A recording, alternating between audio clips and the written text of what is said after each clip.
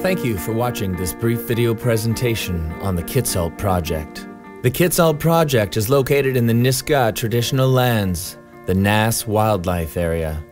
This mining project is a proposed redevelopment of an existing abandoned mine and is located south of Alice Arm and approximately 200 kilometers by road northwest of Terrace, BC.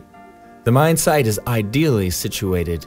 It is accessible by road from Kitsault and New Aiyansh via the Nisga'a Highway and Forest Service roads.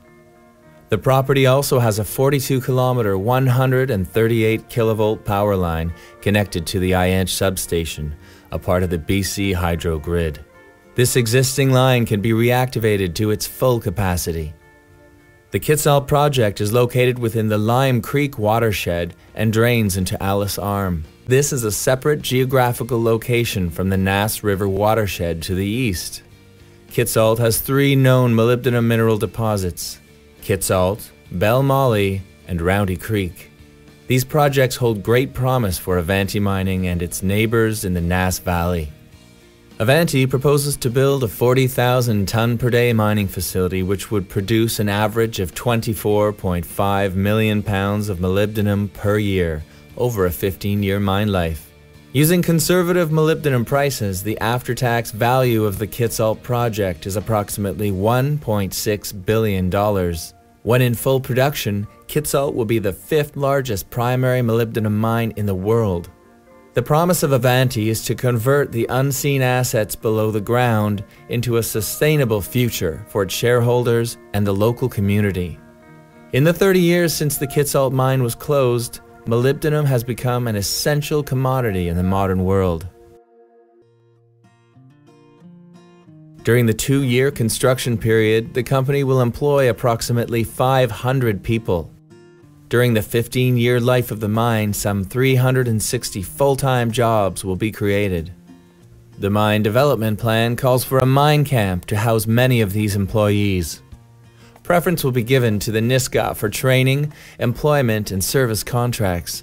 The mine will also create an estimated 900 indirect jobs, providing goods and services to the mine and the local communities. Additionally, Avanti believes the mine's life can be substantially expanded beyond 15 years based on known additional resources and the company's ongoing exploration program. Avanti has hired the world's top engineering and environmental consultants to develop a sustainable mine plan for Kitsault. The mine development plan calls for a primary crusher, a conveyor system, processing plant, and crushed and low-grade ore stockpiles. At well over $150 million, the tailings management facility will be built for the ages. It is engineered to withstand the shock of a major earthquake, an engineering design classed as extreme. In conjunction with Avanti and its consultants, ResCan Environmental Services has determined the upper reaches of Patsy Creek to be free of fish and an ideal location for the tailings management facility that will serve to contain much of the crushed ore from the mine. This site is also an ideal spot for the development of a waste rock management facility just below the tailings management facility. The drainage for both of these facilities will be into the open pit. This will allow for water containment and treatment if needed at the end of the life of the mine.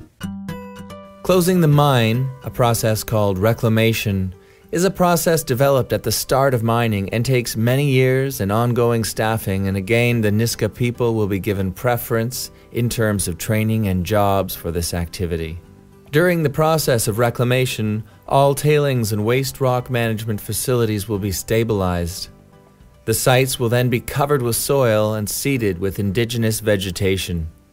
The camp, mill, and other site buildings will be dismantled and relocated. The tailings management facility and open pit will become managed lakes. The access road will be maintained so that ongoing monitoring of the dam, water quality, and reclamation success can be ensured. The land will be returned to nature. Presently, the company is in consultation with all parties to complete a formal process called an environmental assessment.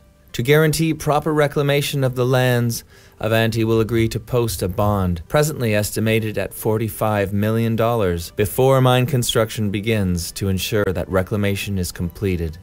Stewardship of the land and the sustainability of the people is the primary responsibility of both the Nisga'a Nation and provincial and federal governments. In support of these principles, Avanti Mining has invested tens of millions of dollars to date. Avanti has won the support of the international financial community in developing the Kitsault project. Now we welcome the opportunity of growing with the Nisga'a Nation, BC and Canada, a world-class economic development at Kitsault.